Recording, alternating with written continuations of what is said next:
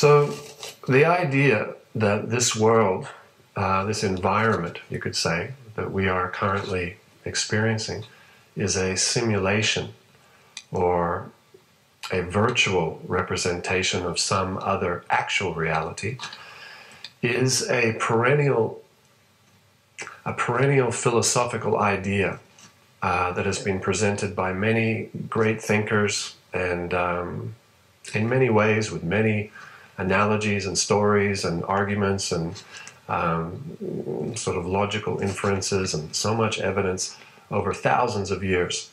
It's not a modern idea like we see in the Matrix movie or something like that.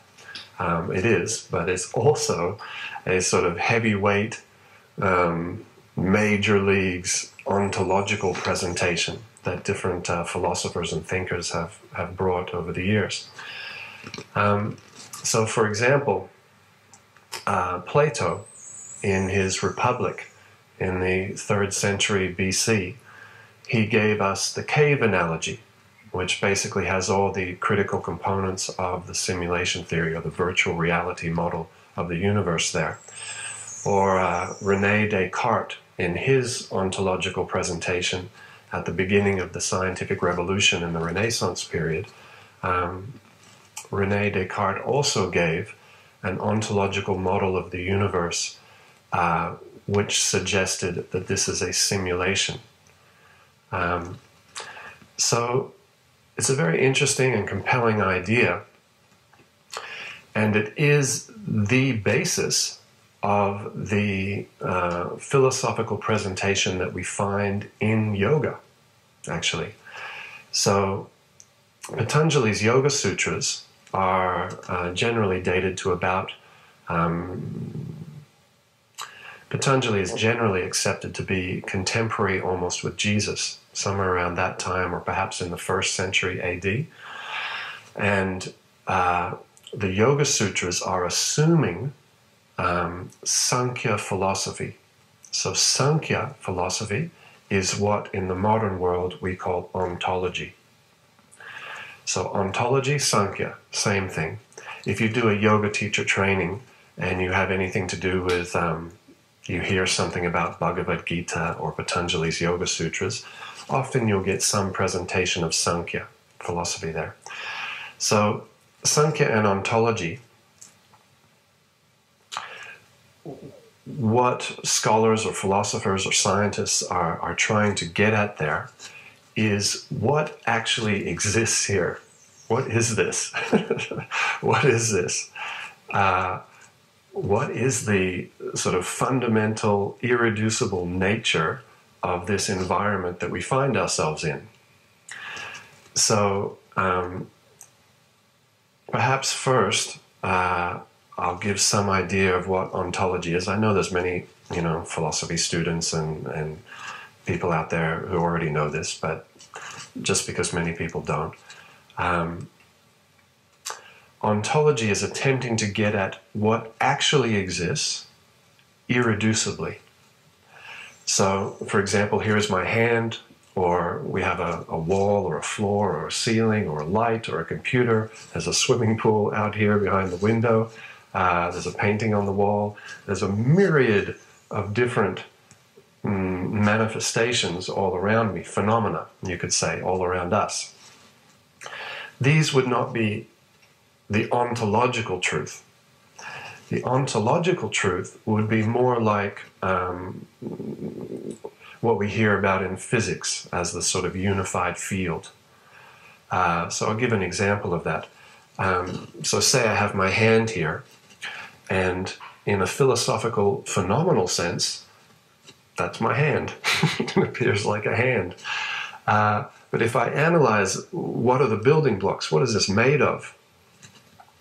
I guess firstly you'd come to some sort of anatomy or biology. It's muscles, it's tendons, it's bones, it's skin, something like that.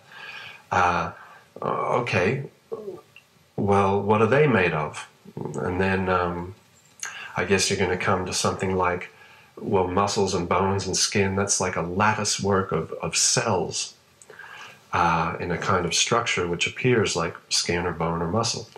Okay, well, what are cells made of? And in this way, we're reducing down, well, what is that made of? What is that made of? What is that made of? So the cells are made of organelles or mitochondria or DNA and RNA and all that kind of stuff. Okay, well, what are they made of? Well, they're made of chemistry, sort of chains of molecules and things like that. All right, well, what are molecules made of? Molecules are made of atoms. What are atoms made of? Atoms are made of subatomic particles. I mean, what are atoms? According to... So I guess we've gone from sort of the phenomenal appearance of a thing, whether it's the light or the window or the wall or the hand, and then reduced it. Well, what is that made of? What is that made of? And eventually what we get to is a kind of field of energy, a kind of three-dimensional array of atoms, you could say. So this would be the ontological truth. 1,000 years ago, this hand did not exist as a hand, but the field of energy, the energy that makes up this hand, the atoms that make up this hand, did exist. And in 1,000 years, this hand won't exist, but the field of energy will.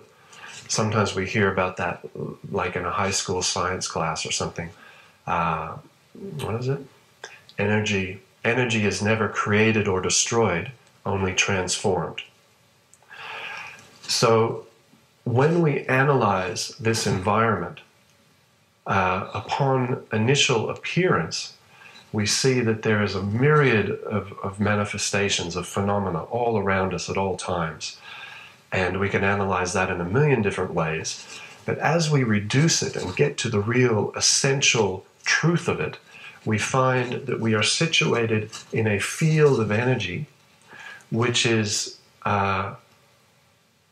transforming and manifesting in different ways over time. So, in quantum physics, atoms are described as standing waves. Perhaps we'll also mention that. What is a standing wave? If we think of waves like in a body of water, like in the swimming pool down there or the beach just over here, we get the sense of a wave that is moving in a linear fashion across the surface of a body of water. A standing wave is like a guitar string. So it's held at both ends, and then by plucking the string, you create a vibration. But there's no sense in which it is moving in a linear fashion, off onto the horizon. It is standing and vibrating. So atoms in quantum physics are understood, at least from one perspective, as standing waves. That this is a field of energy, a field, an array, a three-dimensional array of atoms that are vibrating at different frequencies, which then appear as solid, liquid, radiant, gaseous matter, and therefore appear to be all the variegated phenomena that we see around us. So ontology, or Sankhya, is trying to get to this sort of fundamental truth. What exists here in an eternal, irreducible way? So one thing that exists is this field of energy that we call matter or mass. Of course, we've all heard of Einstein's E equals mc squared. So energy, the E is energy, equals m mass. Mass times the speed of light squared. But on either side of that equation is energy equals mass. So anything that is taking up space or has weight or is measurable here is having some mass, and therefore it is part of this field of energy. So when we analyze this environment that we find ourselves in, one thing that we find here is a field of energy. Now, when we look at ontology, different presentations have been made. But one presentation by René Descartes, not one, there are many that Plato also gives, Aristotle also gives similar ontological model of the universe, is that basically what you see here is the interplay of two different fundamental things. One is the field of energy. For example, René Descartes called that res extensa, meaning that which is extended or in space. It takes up space. It's a bit funny language, going back a few centuries in French and French and Latin as he's presenting. But we can understand that anything which is taking up space here, and the other critical characteristic, it is unconscious or inanimate. So glass and metal and wood, this whole thing, this array is the field of energy.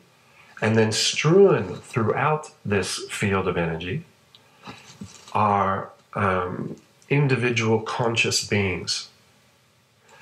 So even though, just like with matter, there are a myriad of different phenomena, but you can understand them as simply temporary manifestations of a field of energy, we can look at conscious beings and see that currently there's a human, there's a horse, there's trees outside, there's birds in the trees here, there's insects and fish and all these things, but all these things are manifesting consciousness at some level. So ontologically, we would not seek to look at, well, this one's manifesting as a human or in a waking state or a dream state or a deep sleep state, or this conscious being is currently a tree or something like that. We would look for the fundamental universal reality of that. So in the end, what we end up with is an ontological presentation that there is a field of inanimate energy here, which has the characteristic of being not conscious and taking up space. And we have conscious living beings somehow strewn throughout this field of energy, and that in a state of sort of meditation or contemplation or thoughtfulness, the entire array of everything that we find around us in this environment is basically the interplay of these two energies. Conscious beings in a field of energy. So this is an example of an ontological position. Now, René Descartes and Aristotle also, they're bringing a third ontological entity, which is, for René Descartes, it's God. Now, we can understand that René Descartes is coming in the context of sort of Christian European mid-Renaissance, beginning of the scientific revolution. So he's using certain language which is appropriate for his time and place and so on. But he's suggesting that there is something like a cause of all causes, or an unmoved mover, as Aristotle is often translated, an unmoved mover, that amongst all this ocean of energy that we find ourselves in, anything that you can point to is the cause of some future effect or the effect of some past cause. And in that sense, this is an ocean of causes and effects. And therefore, Aristotle's argument is that there must be some original cause which explains everything perfectly, and yet is not caused by anything prior. The unmoved mover, the cause of all other causes. In Sanskrit, that's called sarva karana karanam. Sarva means all, karana means cause. Sarva karana karanam, the cause of all other causes. So we get a sense here. I'm not presenting any of this as truth or untruth, or I'm just presenting some ideas of ontology so that we understand what we're talking about when we're talking about the ontology, or the branch of philosophy called ontology, or the branch of the yoga literature philosophy which is called Sankhya. They're trying to get at what exists here in an irreducible, ultimate, eternal way. And they're coming to conclusions like we just had. So having established that as a foundation, let's look specifically at this simulation model, this idea that what we are surrounded in here is a simulation. So many, many people in many, many different historical contexts, in different languages, with different analogies and so on, have presented that this is a simulation.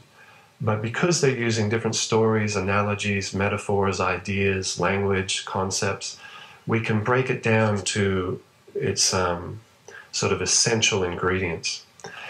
The essential ingredients are ontological in nature.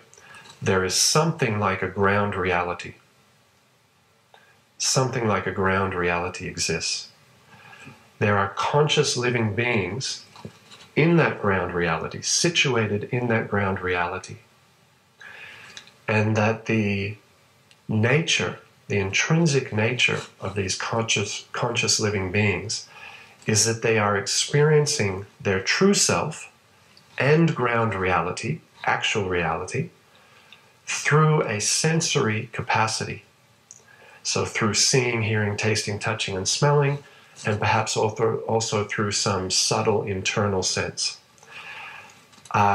So there are, in a sense, sort of three components to this ontological presentation, or the presentation of Sankhya.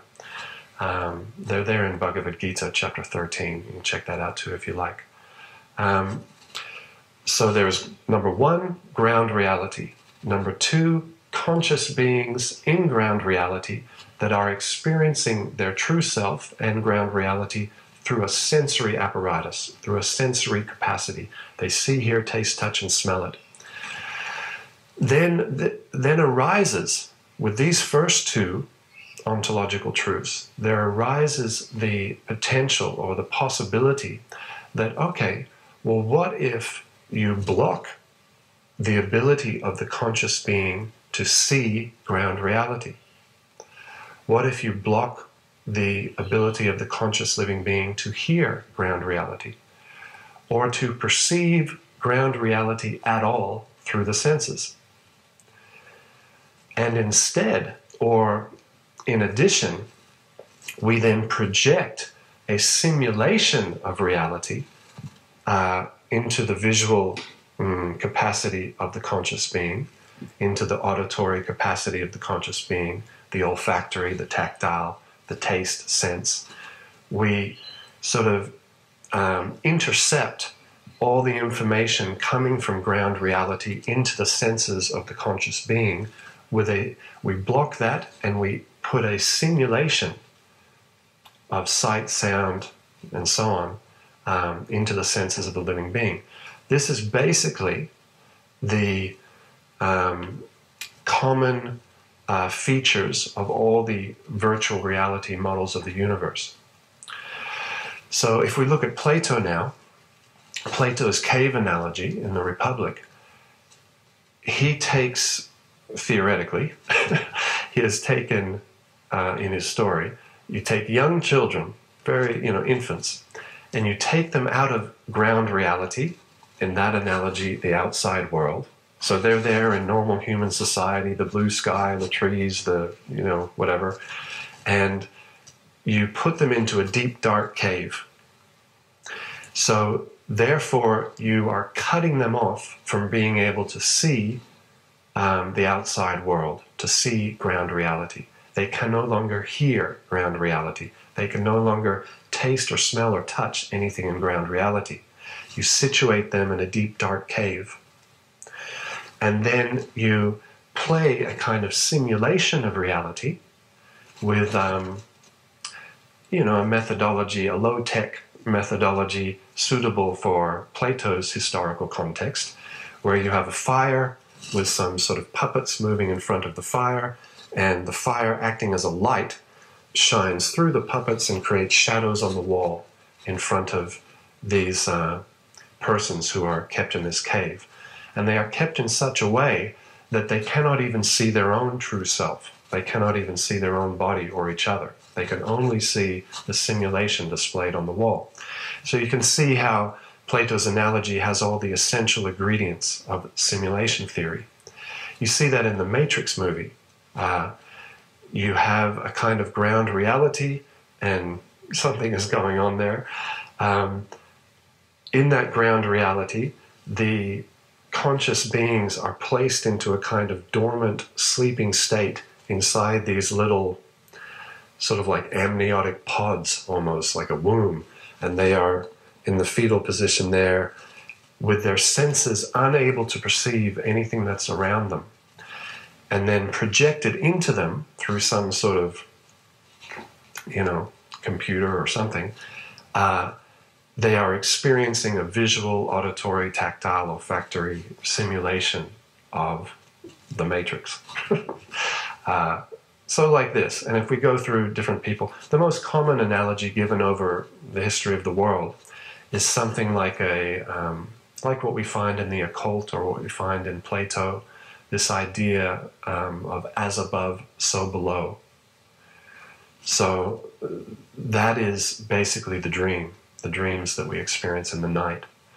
So we go into our bedroom at night, we turn down the lights, we make everything quiet, we shut our eyes, in other words, we are reducing all the sensory input that we're getting from ground reality to the point where we fall asleep, and then we open up the senses to a kind of dreamscape. In that analogy, a simulation of what we experience in waking life in ground reality. So the natural idea that many people have put forward over, thousands of years is that, well, hang on, our waking state is also dreamlike in the sense that it's temporary and transitory. So perhaps this, like scientists tell us, I don't remember so many dreams, but scientists tell us that when we enter REM sleep, we have dreams one after the other. So the analogy is a lifetime, as we experience, say, a human lifetime, is a lifetime also like a dream? And then we go to another lifetime, just as we have a series of dreams in the night, do we have a series of lifetimes which are all in themselves somewhat dreamlike in the sense that they are transient, transitory? And is there therefore some higher order, eternal ground reality which we can go back to? And you see this idea presented in the form of religious traditions, spiritual and wisdom traditions also, that there's something like a divine realm, and we have fallen or somehow come down into this situation, and that we can go back to that divine realm, and it's eternal and beautiful and like that. So this idea is everywhere, and it's very compelling in the sense that millions and billions of people over thousands of years going back over the horizon of history, in as much as we have human history, people have been thinking like this.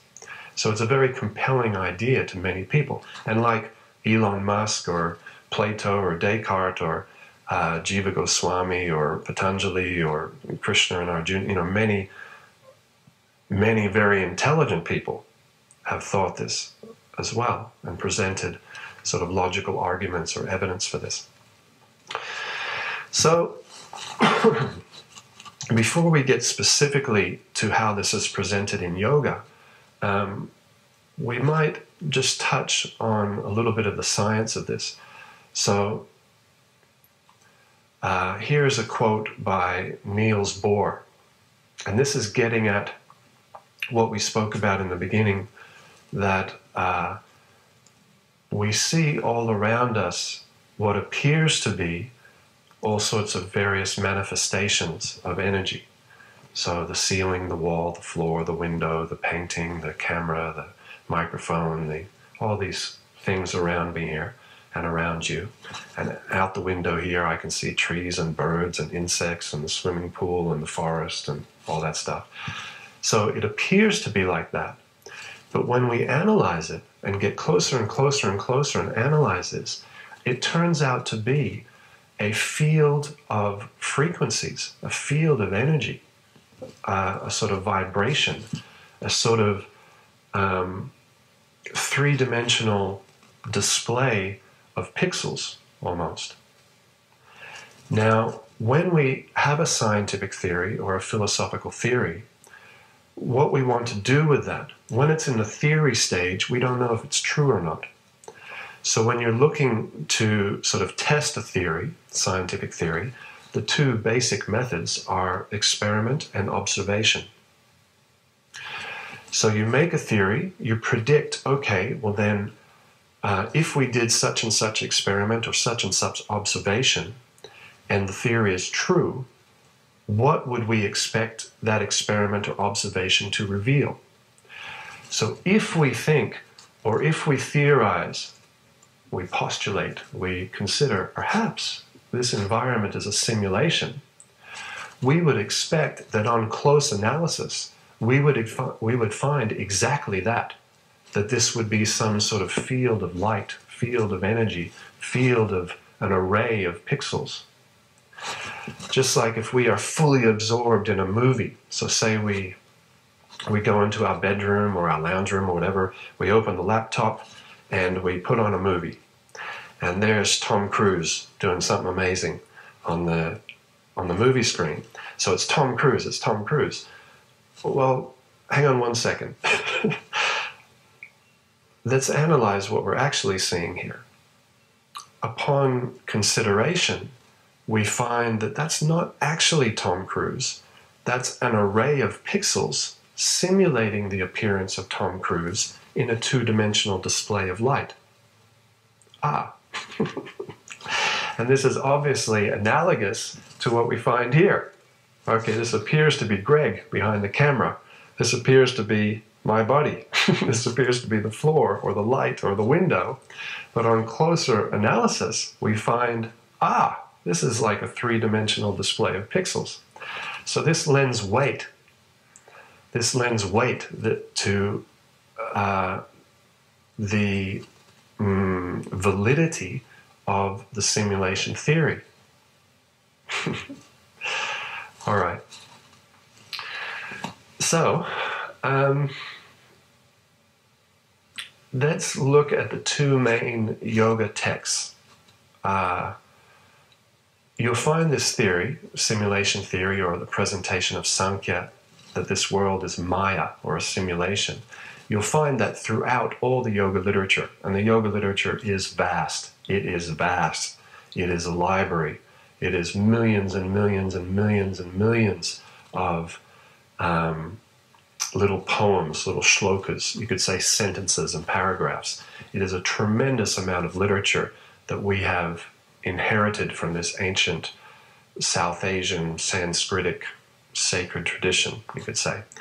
But the two most popular literatures today, if you just walk into a yoga school or do a yoga teacher training or something like that, you're probably going to get something about Bhagavad Gita or Patanjali's Yoga Sutras, or perhaps both. So let's look at those two books. Now, Bhagavad Gita has 18 chapters. It's in the form of a conversation. It's quite short. And in the 18th chapter, towards the end, so the final chapter, towards the end of the chapter, you get a sort of series of conclusive statements.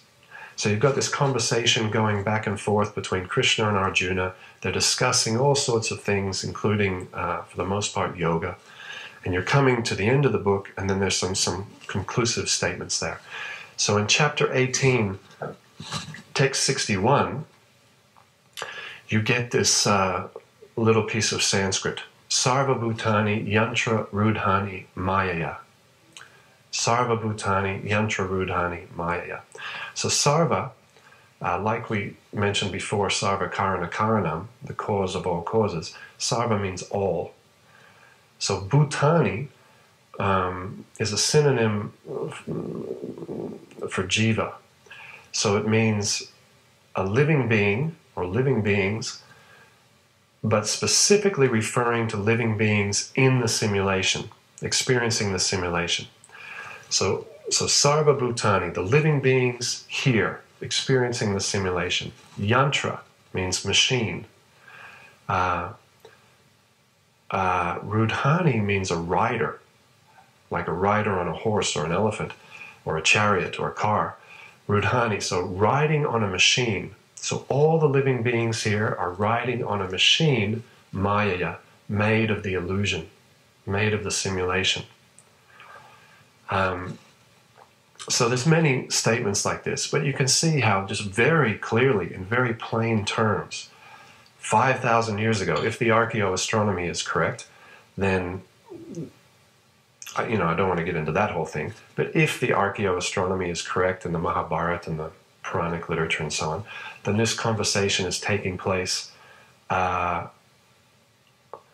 3,120 BC, or thereabouts. So you can see, and certainly it's in that ballpark. Certainly we're going well back into the BCs there, whatever is the actual date. All that time ago, all the living beings here are riding on a machine made of the simulation, made of illusion. Very clear example. So then in another place, Maya is described. Well, what is the nature of this Maya? What is the nature of this illusory display? And that is Praksek-patatmika Shakti and Avaratatmika Shakti. So Maya is described as having two Shaktis, two powers. Praksek-patatmika Shakti and Avaratatmika Shakti, which I struggle to say a little bit. So Maya, this illusion, this simulation, has two powers. And what are they?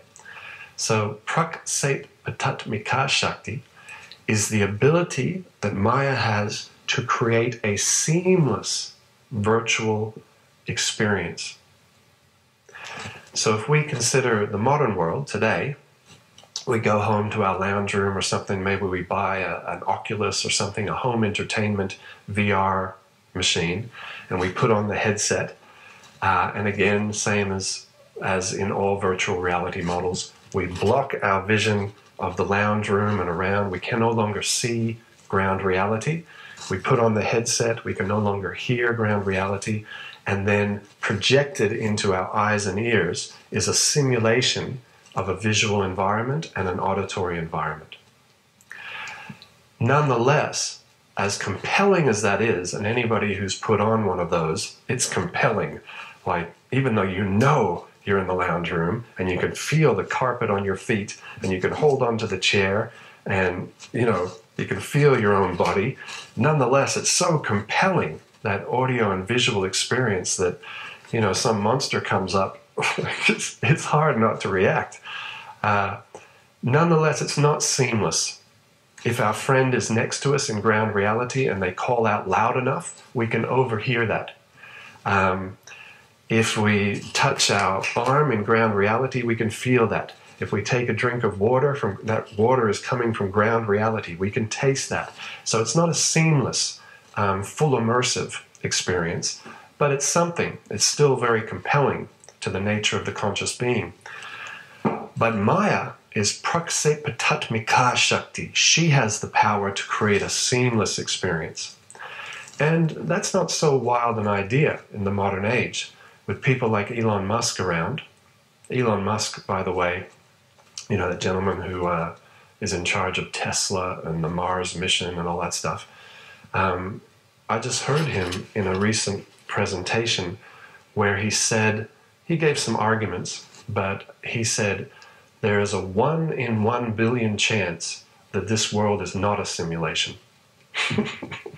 And then he gave some logical argument for that. So he was doing it with a wry smile. I'm not sure he was in an entirely scientific, serious context there. But nonetheless, that's what he said. There's a 1 in 1 billion chance that this is not a simulation. And he gave some argument. So you can imagine, with people like him and the incredible demand and the incredible capacity and genius of human beings as a whole, when they really get inspired about something, that, if we look how virtual reality technology has developed over the last 50 years, we can easily project that 20 years or 50 years or 100 years in the future, perhaps we will be able to create, through a neural net or something like that, a seamless experience of the virtual world. Now, I also noticed when I first left home, my friend Stuart Laird was playing a game called Doom, which I've never played, but I remember seeing him play it on those really old computers. And I noticed when I turned on my YouTube channel today that I saw that some new Doom game is coming out, Doom Eternal or something like that. And you can see that in that game, you are seeing from the perspective of the simulated character. Your eyes, you can look down and see your body, see the gun in your hand. You can look around at the virtual environment. So we can easily extrapolate or project to a virtual reality technology in 20 years or 50 years or 100 years, where you can actually enter a three-dimensional virtual reality environment when you can look down at your simulated body, touch your simulated body, smell the simulated fragrance, hold the simulated gun, witness, your simulated monsters or whatever is going on there and your friends and all that. It's not hard to imagine, actually. So this is one of the powers of Maya, praksepatmika shakti, the ability to create a seamless experience of reality.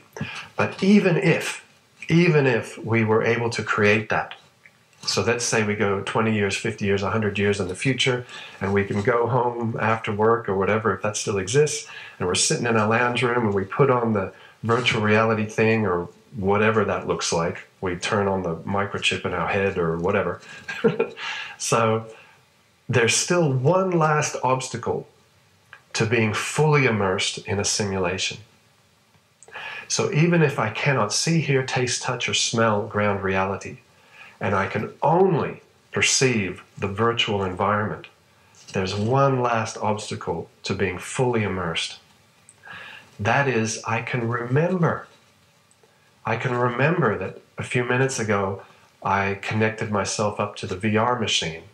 I can remember that my actual name is Madreya, and my parents are Art and Diane, and my friend is Gregory, and my brother is Scott, and I'm 6'2", and I live in Australia. I can remember all these identities and ideas and thoughts and memories of ground reality. And in that sense, it breaks my full immersion because I'm aware at some level that I'm in a simulation.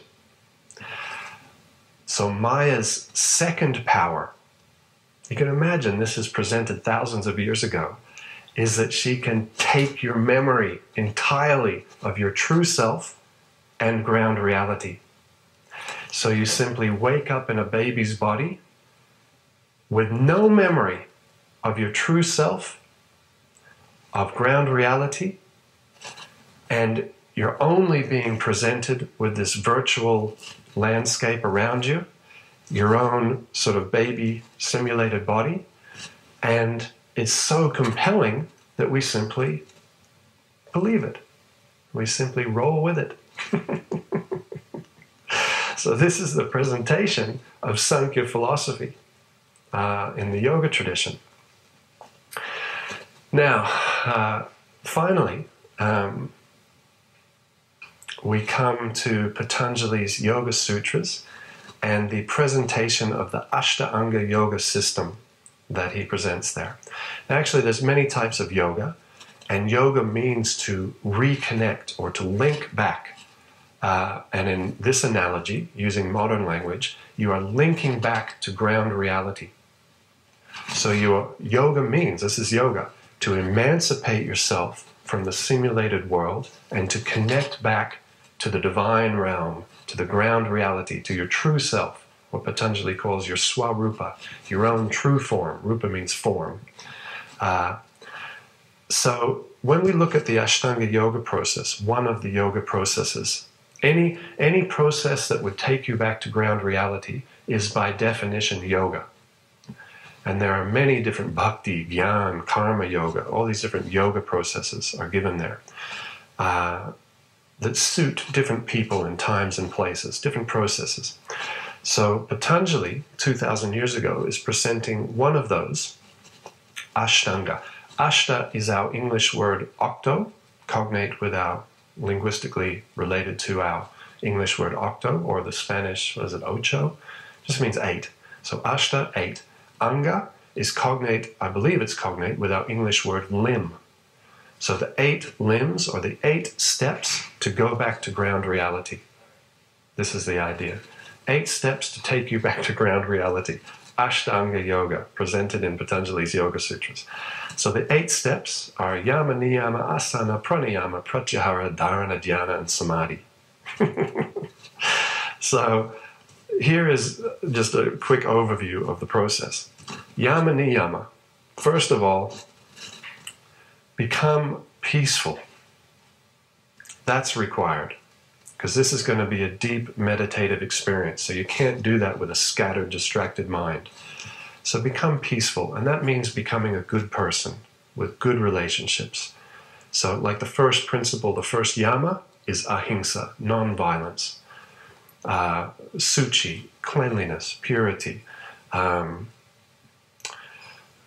think that's socham, actually. Suchi is cleanliness, but socham, to be clean.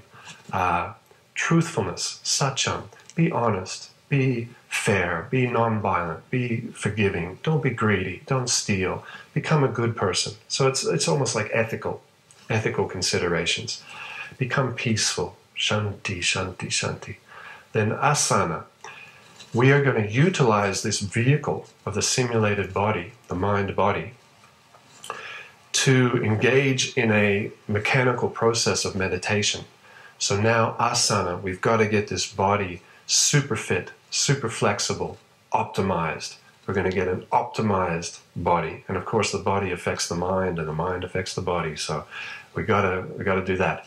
So first ethical, then the body optimized, then pranayama, the great science of breath work.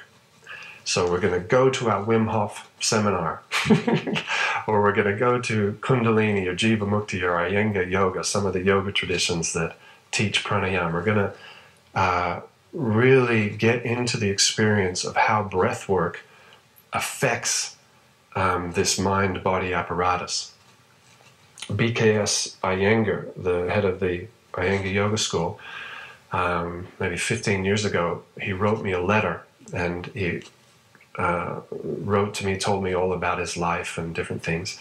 And he said that at that time, and he must have been, I think he was 88 or 90, somewhere in there, he said that he was getting up at a certain time in the early morning and doing pranayama for 2 hours.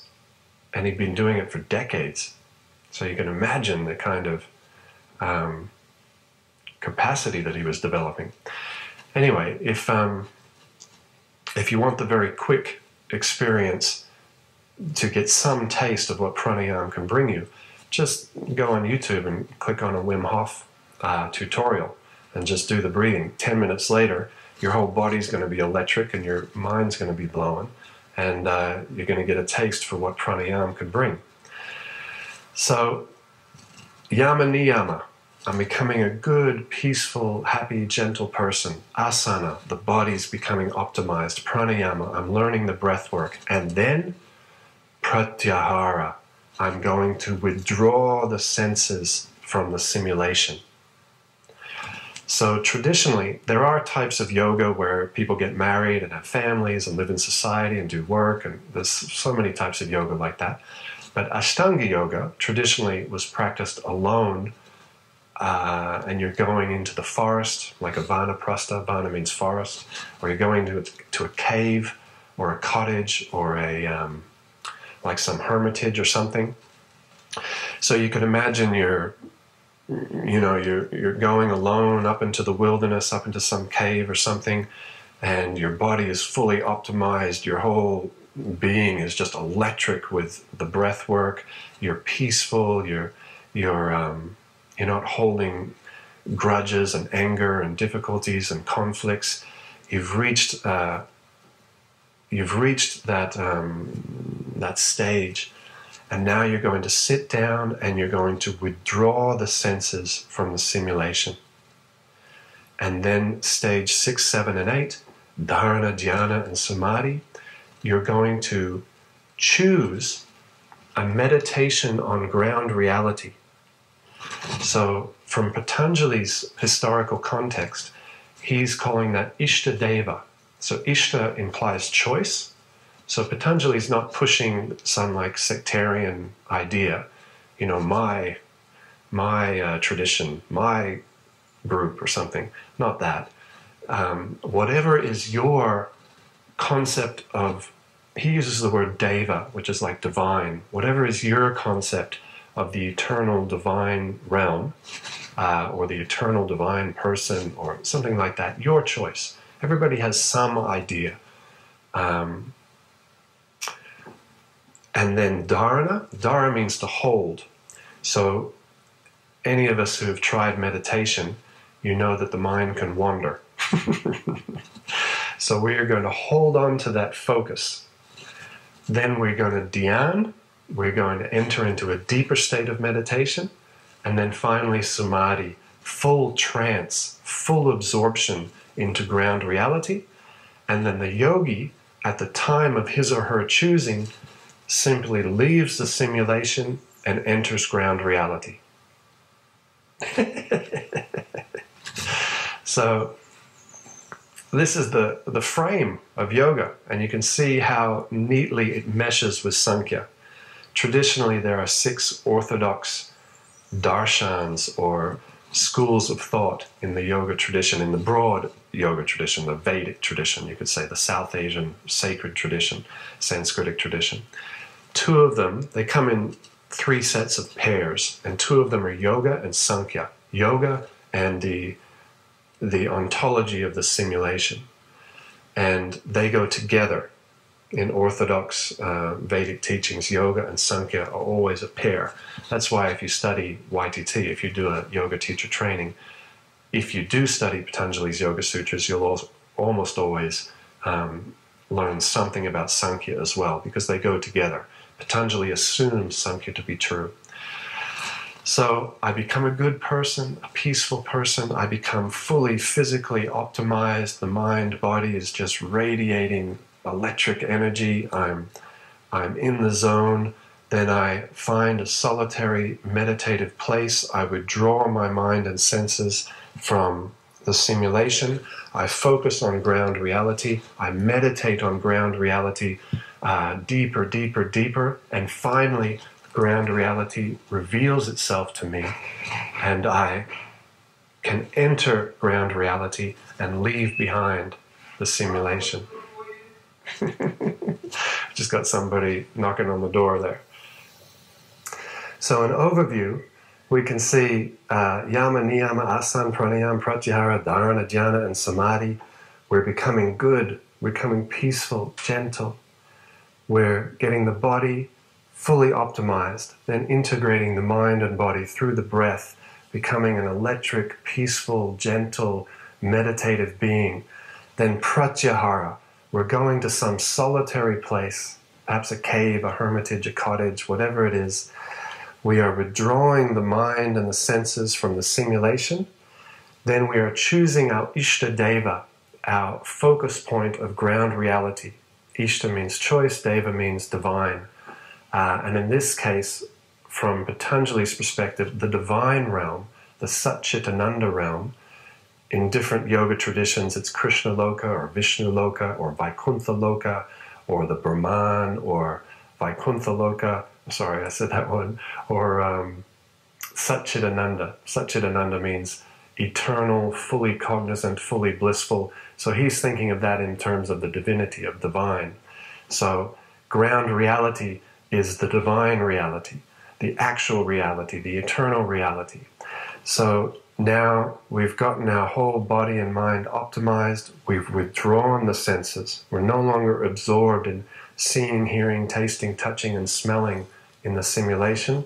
We're withdrawing the senses inward and then focusing the mind onto the divine in whatever our tradition, Ishta, our choice, whatever is the sacred divine ground reality, our best intelligence reveals to us, and then we are meditating there. So dharana means we are holding on to that meditation. So in the beginning it's assumed that our mind will wander. Our mind will wander here and there. No, we hold on, we bring it back to our focus point.